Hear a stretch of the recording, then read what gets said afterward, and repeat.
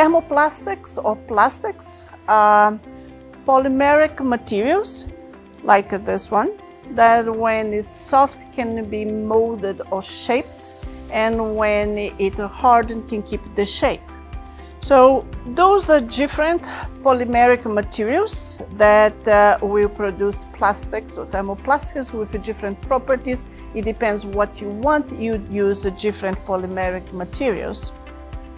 We can increase the sustainability of thermoplastics by blending them with lignin, which is a natural polymer.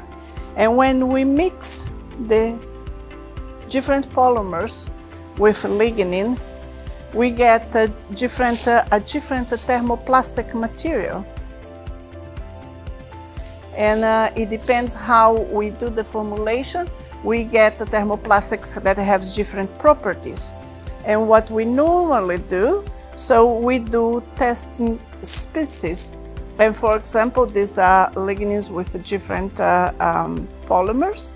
And we test this for properties and we see where we will apply that. So then on all these steps, we can come from different polymers and we can make new things.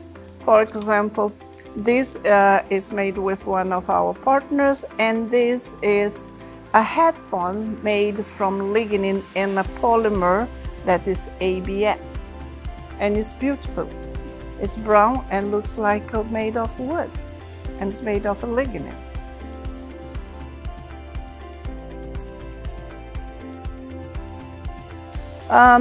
Thinking about if thermoplastics can contribute or be beneficial for a sustainable future, the answer is definitely yes.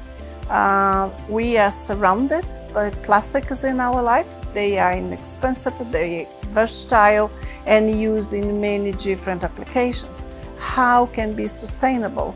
I see two routes, and they can go parallel, but they can go together.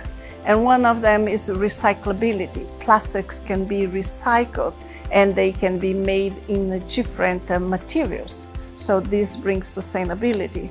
Another sustainability aspect is substituting the fossil-based materials that are used for plastics by renewable materials. And one of these materials is lignin.